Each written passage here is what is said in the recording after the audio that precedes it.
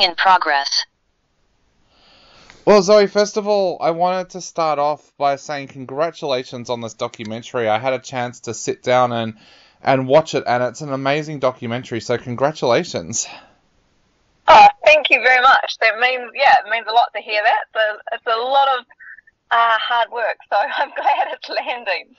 So, Zoe, where did this journey start for you? What first sparked you wanting to make this documentary? It was back in 2019 where I came across an article of Israel, and he wasn't huge at that point, but I saw this image of a UFC fighter, but then he was talking about being in touch with his feminine side, painting his nails and doing therapy, and that was kind of intriguing enough for me to then go and chat to him. And it just so happened that Fluoro Black, the production company, were also researching into his story. So we kind of teamed forces and, went on the journey together. You mentioned there a little bit about how Israel is different to how a lot of people would see the stereotype of an MMA fighter.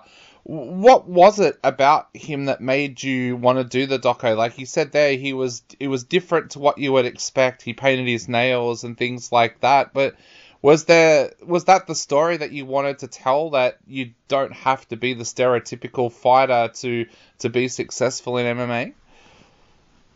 Yeah, I think on surface, just on pure, like a surface level, that intrigued me. But then it wasn't until I met with him that it really confirmed that I was on the right track, that he had a fascinating story. I mean, he's an immigrant, he's a dancer, he's a fighter, and he's deeply, deeply into, his mental health journey. Yeah. So there were just a lot of facets to him. I mean, the fact that he was a dancer within this fighting world was also really intriguing to me, and that kind of has become quite a big visual and emotional thread throughout the film. Yeah, definitely. So what was that like when you first sat down to talk to him? How did you find him in that moment, and how did he receive the news about you perhaps making a documentary about him? Yeah, so I remember it really well. We went out for dinner, and I just clicked with him. He was super humble and engaged, and just really excited about potentially making a film. But I think we could just vibe, and I think he could understand that I wanted to make a film that would reach an audience beyond his UFC fan base. Yep. And I think also, having a female lens on it. He was just up for it. So it was great. I have to ask, were you an MMA UFC fan before this? Because I sat down to watch this documentary with my wife, who's not a UFC fan, and she said she got so much out of this. Were you a UFC fan before this? Oh, that makes me so happy hearing that. No, I wasn't. While I had just a basic understanding of it, I couldn't really understand why two fighters would want to get in the ring and just smash each other. It was foreign to me, but I love jumping into kind of unknown worlds or places where I'm a bit of a fish out of water, because I think your senses are hyper acute and you are just observing or listening really deeply.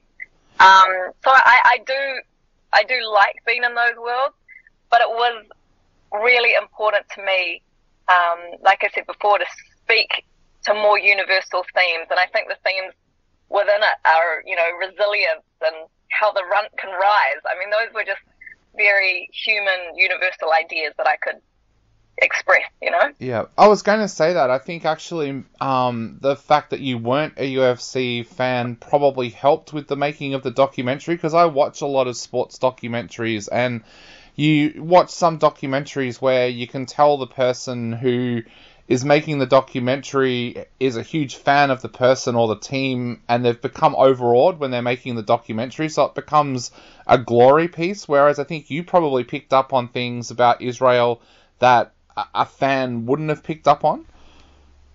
Yeah, I think you're right. I genuinely believe that. Like, while I admired Israel when I first met him, I've never been like this adoring fan where I'm like, oh my God, I'm going to hang out with him 24/7. I was looking at a very interesting and deeply complex and flawed human that was in front of me.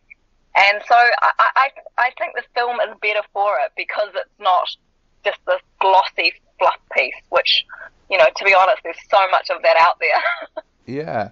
So you mentioned before that the idea first came about in 2019. Of course, that was during the pandemic. Did that hold things up for you at all before you could start work? Yeah, it was a bit of both. Like, we had shot, I believe, the first Whittaker fight. And then we shot some stuff in the gym during COVID and lockdown. It certainly held it up, but at the same time, it was a really good way to keep kind of researching and developing it. So we just kind of got stuck into it. Yeah. One of the things I love about documentary filmmaking is that there's no script to start with. The story goes where the subject takes it, basically. How different is what we see today as the finished product from where you imagined the story would go in the first place? Yeah, I think it's actually weirdly pretty close. While there's story points that, you know, sure, I can't write, I was interested right in the beginning about how this man who was once so severely bullied somehow had to morph himself into what he despised and hated the most in life, which is a bully. Yeah. And so right at the beginning, I was kind of curious about this question. What if to become the top, you have to become what you hate the most? And that kind of does still, you know, the film does follow that. Yep.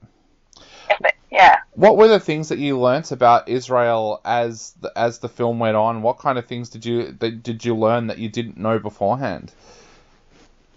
Oh, what did I learn? He has got a remarkable ability to talk to himself in a way that serves him. I think so many of us suffer from, you know, negative self-hate or, you know, talking to ourselves in a really unhelpful way. What I observed with him is he's just got this remarkable self-belief, and that comes through his words. Yep. And the other thing that I loved was his ability to change his mental state through physicality, through physical movement, whether that's just dancing or movement. Whether he knows he does this consciously or not, that's what I observed, and I definitely took a little note out of his book there. I should have asked this before. You said that you didn't understand at the start when you first started working on Stylebender about why two men would walk into a ring to smash each other. Did you learn why when you were making the doco? Oh man, I learned so much about that and the complexity that comes with that. The big thing I learned was that, you know, it looks like the solo pursuit. When you see the man at the end raising his hands with the belt, it kind of looks like he's just accomplished it himself. Whereas I really realized how important team is and how that team gets that fighter to that point. And that's where, you know, one of the most beautiful aspects about the film that I really adore is the exploration of his coach Eugene. Because Eugene is just this really down-to-earth, incredible guide in Israel's life that just cuts through the bullshit. Yeah. So how did Israel take having cameras around him all the time? Because I know some people deal with that really well and some don't. I've had two friends over the years go in Big Brother, and one couldn't cope with it and was glad that he was voted out early because he just couldn't get used to the cameras being around, and the other friend loved it. Oh, how did Israel take having cameras around him so often? Did he warm to it pretty quickly? I think he has learnt to adapt to it. I mean, the UFC is a massive machine, and there's cameras on those fighters all the time. I was also lucky that one of his friends, Jeff Salah, had been filming a lot of kind of behind-the-scenes footage with Israel prior to me jumping on board. So that was really helpful footage. And then I think, like he's a busy man. So whenever I had to go in and interview him or hang out with him or film with him, I was really, what's the word? I had done the research, so I didn't mess with his time. I made sure that what I was getting was really essential and, compelling footage, I guess. Yeah, I was going to ask that from a director's point of view as well. You're telling Israel's story and you want people to see the natural him. As a director, how do you make sure that the person is being natural when the camera is around? Because like my friend who went into Big Brother who loved it, I don't think Australia saw the true him. I think he almost put on a character while he was in there because the cameras were there. How do you make sure that you have your subject being natural when you're filming? Yeah, I think some characters are more natural than others, and I think Israel, luckily, was so natural in front of the cameras. He never really dialed it up for me, and unless I was making him jump in a bath with flowers. But those natural interactions, he just is who he is. And what I feel proud about in the film is that you kind of love him and hate him. You see all these facets of him. Yep. Whether I won't describe exactly what those are, but some of them are pretty ugly. Yeah. And they're hard to watch. But if I didn't have those in there, back to your point before, I think people would have thought that I was a fan or it was a promo piece or so. Yeah, that's what I'm proud about, is it does show all aspects of Israel. Definitely. And I guess a lot of the filmmakers out there that listen to this show would probably be interested in the answer to this question. Did you find it difficult to work with a huge body like UFC? Like you said, it is a little bit of a circus, and I've spoken to filmmakers before that have made sports documentaries, and they've said that it's kind of been a difficult process working with a sporting league. How did you find that process, or did they kind of keep their hands off the doco? Yes, strangely, I found it really easy. I mean, perhaps that's credit to the producers who were massaging all those relationships and hookups behind the scenes. But the whole experience was great for me, getting access behind the scenes at the UFC, all the managers. I mean, I was amazed at how easy all that was for me personally. Yeah, and what was it like filming at those huge events? Like, that must have been a bit of a task in itself as well. It was wild. And I guess, when you're backstage and when you're in the front, you're seeing all the hype of it. You're seeing these guys coming out, they're all jacked up and screaming and yelling. But then, in backstage, I was really interested when you were seeing a lot of these fighters come out who had just lost, and they just lost it crying. Yeah. So it was actually really fascinating for me personally. I mean, not that part is in the doco, but there's complexities to it for sure. Seeing stuff backstage like that can change everything. I worked as a cameraman for a while at Melbourne International Fashion Week, and I used to get to see the chaos that used to happen behind stage, and you would literally see models in an absolute emotional mess because something couldn't be found to go out on stage, and then they would just change within an instant that they had to go out. Does that open up for you as well, like a whole new world, seeing what happens backstage at UFC? Yeah, it certainly opened up a whole new world, but I think beyond that, I think, back to the film, I think what you see with Israel is that while, the rest of the world kind of looks at him like this superstar or someone above and beyond, he is so human in this film. Yeah. And what I've been hearing is that loads of people have just found that really, really inspiring, because they can kind of see that they have potentially the possibility to achieve the things that he has, Yeah. So, I think that's pretty cool about film. You touch on some very, very deep topics in the film as well. Immigration, bullying. What was Israel like when you sat down to talk to him about some of those more deeper emotional parts of his life? Yeah, especially when it came to bullying.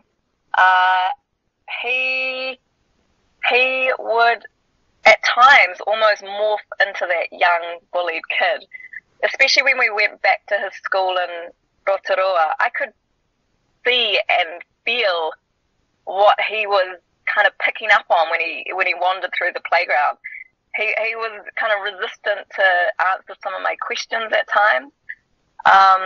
So yeah, I think that young kid is very much still in there, but he's learnt to wrangle it and be at peace with it, you know?